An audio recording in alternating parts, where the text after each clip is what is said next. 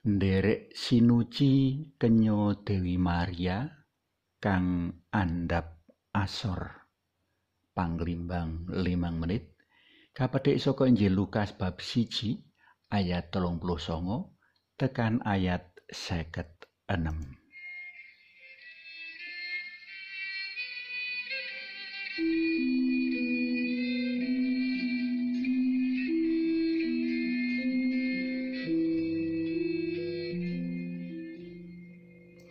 Para sutresna PLM kinasih, dina iki pasaman suci sak jagat padha ngriyayakake prastawa Sinuci kenya Dewi Maria sinengkakake menyang swarga.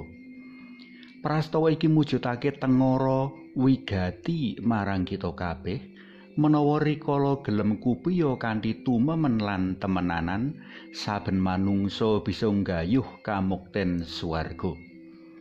Dina iki aku ngajak kita kabeh nglelimbang bab sikap andhap asore Sang Sinuci minangka dalan tumuju kamukten swarga.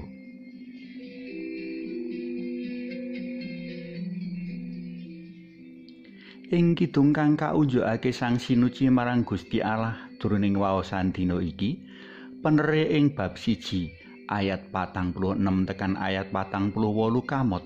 Kaya ngapa Sang kenya mratelakake menawa panjenengane kupiya ngayahi andhap asor selaras karo karsa dalem Gusti. Monggo sami kapigatekake apa wae kang wis katindakake Sang kenya saengga panjenengane kanugrahan ganjaran kasengkakake ing swarga. Saka kono awake dhewe bisa sinau lan nulodo panjenengane.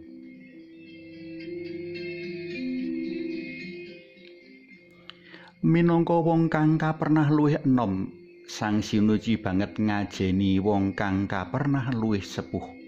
Pangaji iki ora amung kandhek ana ing lathi wae, nanging kawujudake ana patrap kang nyata.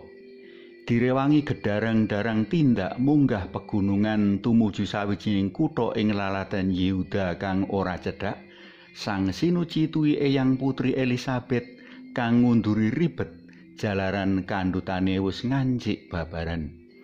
Ing prakara iki rawuh dalem Sang Sinuci banget wigati jroning biyantu bot repoting eyang putri Elisabet. Kapindho rikala antuk pangalembana dening eyang Elisabet, Sang kenya ora nuduhake sikap kongas kumalungkunge njur nebah dodo. Ananging panjenengane malah mapanake diri minangka abdi. Panjenengane banjur ngunjukake puji syukur marang Allah kang wis karsa paring kanugrahan kang tanpa upama gedhene. Wekasan saka ukara kang kapratelakake nuduhake menawa panjenengane ora ngijeni sapa wae kang andhap asor selaras karsa dalem Gusti bakal kanugrahan ganjaran dening Allah kang maha andhap asor.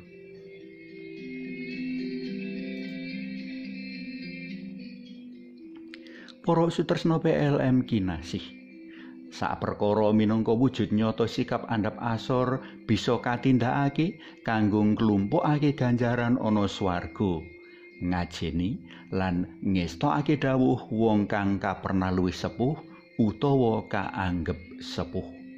Ayo padha ngajeni sapa wae kang luwih sepuh utawa kaanggep sepuh tanpa miji-miji lan beda-bedakake kanthi tindak-tindak kang nyata. Rikala para pinisepuh rumangsa rena lan bungah ing kono brananing swarga.